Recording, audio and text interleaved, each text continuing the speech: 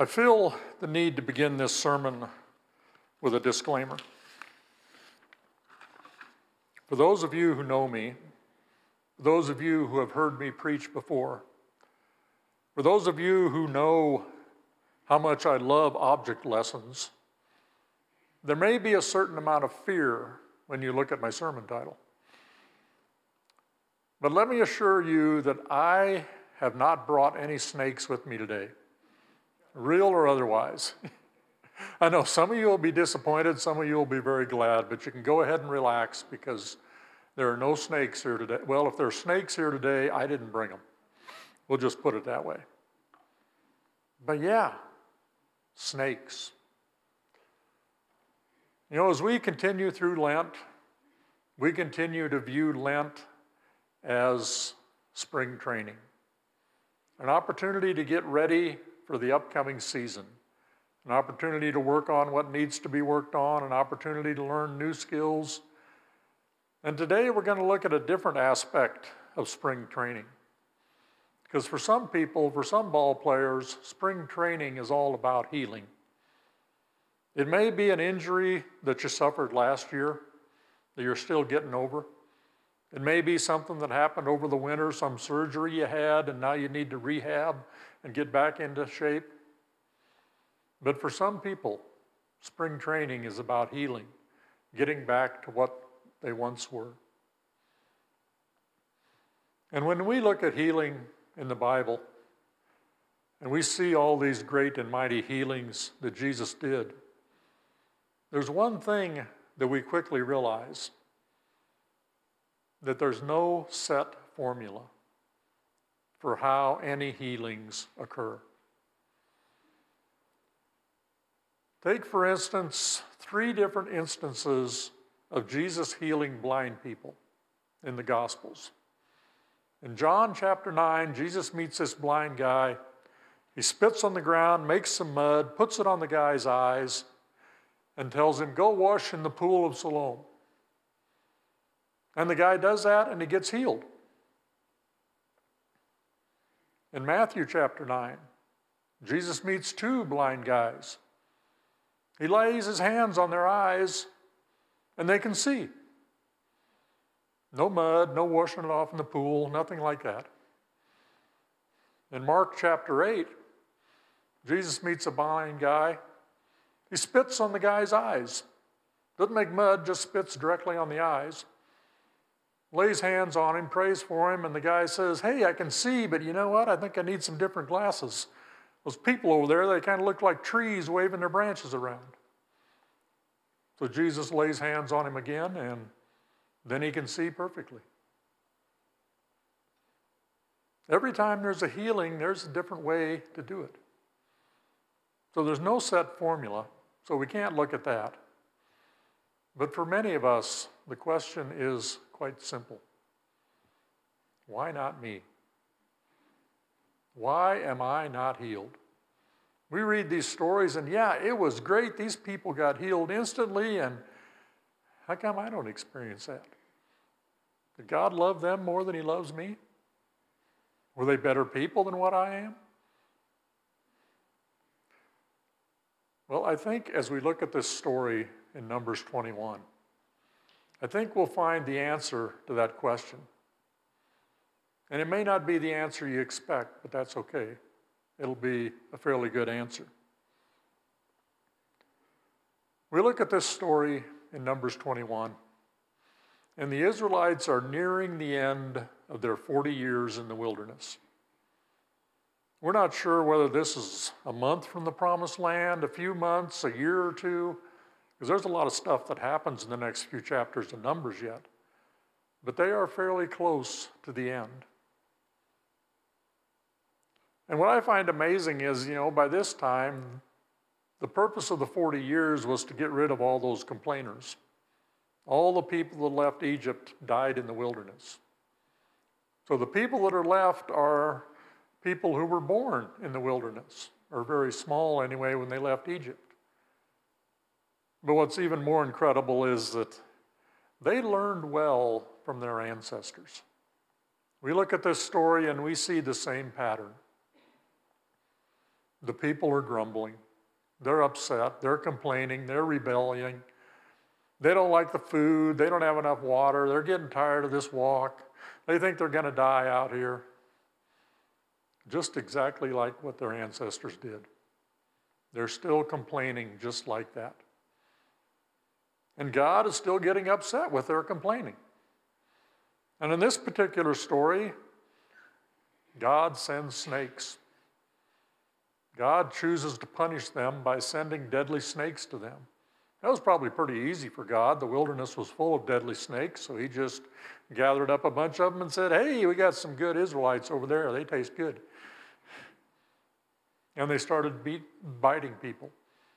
And the people started dying. And the people realized, oh yeah, we did something we shouldn't have. We shouldn't have complained. We shouldn't have griped about this. We should have trusted God. Moses, you want to go to God and take care of this? So Moses does. Moses goes and talks to God and says, yeah, I think these people learned their lesson. I think they figured out they're not supposed to do that. Yeah, do something about this, God. So God does.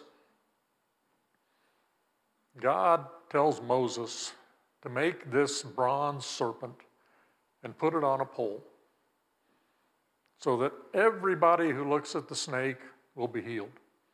Everybody who looks up at this pole with this serpent on it will be healed. And wonder of wonders, what God planned worked. Everybody that looked at this snake on a pole was healed. They didn't die. So everything's great, right? What I find interesting is if we go back to verse 7, when the people come to Moses, they say, tell God to take away these snakes. Tell God to remove these snakes. And God doesn't do that. God does not remove the snakes. They're still there. Instead, God says, make this bronze snake and put it on a pole, and anybody that looks at that will be healed. There's two different ideas of why God went in that direction. The first one is that God wanted the people to be reminded of their sin. So when they looked up at the snake, they said, oh yeah, there's a snake, those things that are crawling around biting us and killing us.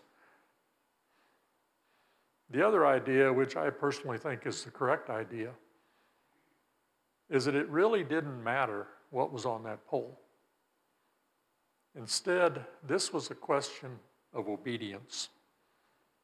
This was a question of, are you going to make a decision to trust God?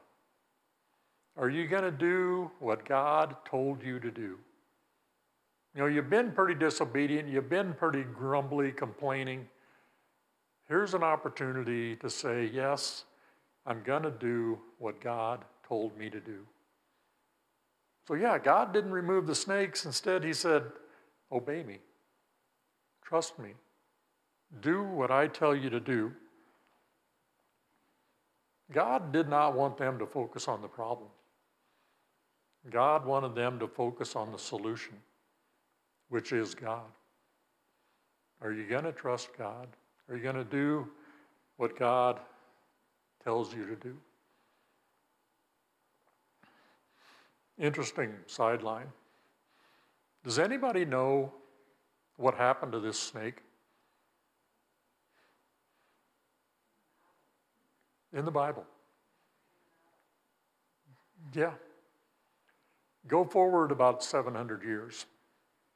Hezekiah, one of the good kings of Israel, a king who brought about some reform, a king who tore down a lot of the idols, a king who tore down all of the temples where people were worshiping other gods. And in 2 Kings 18, he broke into pieces the bronze snake Moses had made. For up to that time, the Israelites had been burning incense to it. And there's a whole other sermon in there, but we're not going to go into that today. But instead of looking to God, instead of trusting God, instead of obeying God, they turned to this snake and prayed to it and worshiped it. And how much good do you suppose that ever did them?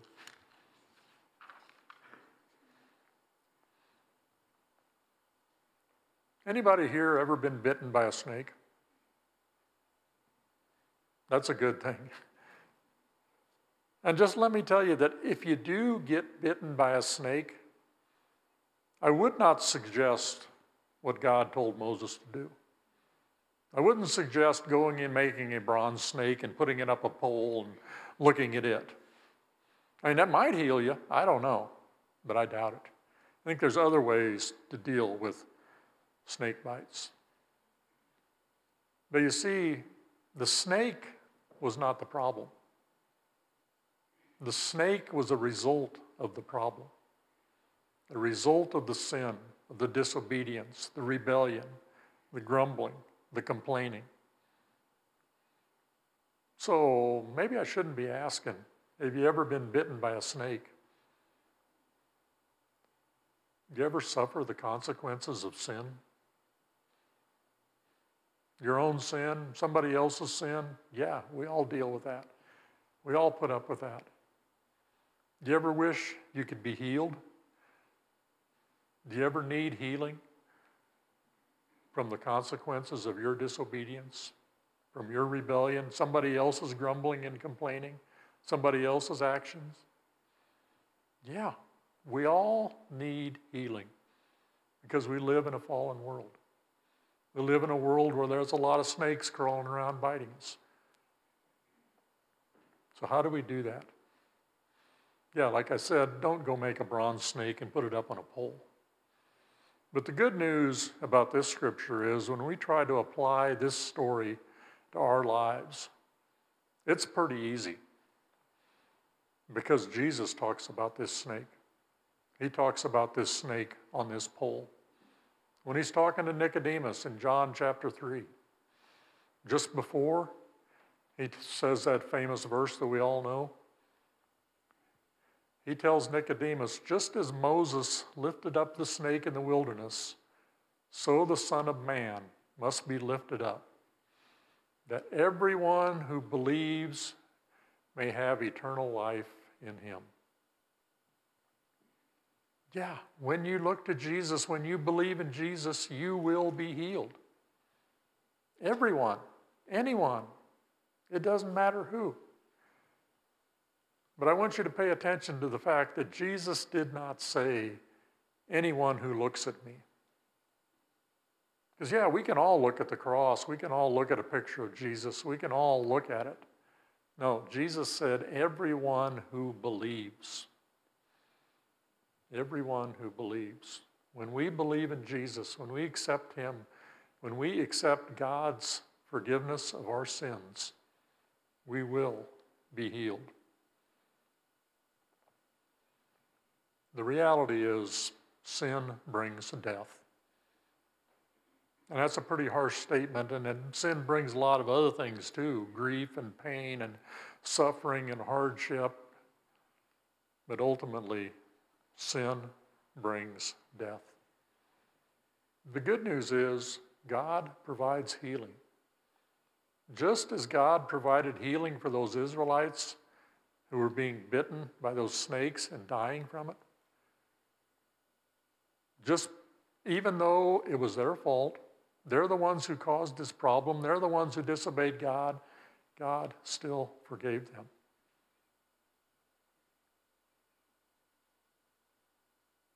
You know, the last part of that passage that I read today says, anyone who looked at the snake stayed alive. And I wonder how long that lasted. You know, once Moses made this bronze snake and a couple people looked at it, did God send all the other snakes away? Or how long did they continue to need this serpent on a pole? How long do we continue to need God's forgiveness? Yeah, we believe in Jesus. We accept him as our Lord and Savior. We make a commitment to make him Lord of our life, and the next day we go out and we sin again. We keep on sinning. Even though we've been forgiven, even though we've been healed, even though God has promised us eternal life, we still live the same kind of life. We keep sinning. Do we keep believing? Do we keep coming back to Jesus? You know, you think there was any of those Israelites that got bit more than once by a snake? They got bit and they looked at the serpent and they said, yes, I'm going to trust you, God. And the next day they got bit again. And they got healed again. How often do we need to keep going back to God? How many times do we need to say, yes, Jesus, I believe in you? See, here's the thing about healing for us, physical healing. Most of the time, it's not like these people in the Bible, whereupon Jesus put his hand on them and prayed for them and they were healed and they never had this problem again. For the most of us, it's more a long, drawn-out process. About a year ago, I noticed there was something wrong with my shoulder. My arm would only go about this high. And I thought, that's interesting. And it got real interesting when I went to go play softball last year. Because when you can only put your arm up this high, it's really hard to try to throw a softball. But then I noticed that the more I tried to throw a softball, the higher my arm went. And the less it hurt. And I thought, maybe if I actually went and got some physical therapy, we might have this shoulder taken care of. So several months later, I did go and get some physical therapy and worked through some stuff, and now my arm goes clear up here. Not quite as high as the other one does, but it's close. But I'm still doing exercises. I'm still doing some of the stretching exercises, the strengthening exercises. I don't know if I can throw a softball or not. But a lot of the times, the healing that we need from God, is the same way. It's not going to happen instantly. It's not going to happen overnight. We're going to have to keep working on it. We're going to have to keep believing in Jesus. We're going to have to keep trusting God. We're going to have to keep saying, yes, God, I am going to obey you. And there's a day coming when we will receive eternal life. Just like those Israelites didn't die when the snake bit them, we're not going to die when we sin, if we believe in Jesus, if we trust him. Please pray with me. Again, oh God, we do praise you. We thank you for your gift of healing, for your gift of healing for each one of us, for the gift of healing for our biggest problem, our sin problem. May we turn to you. May we believe in you. May we trust you. And may we rejoice because we know that you have promised to heal us eternally. This I pray in your name. Amen.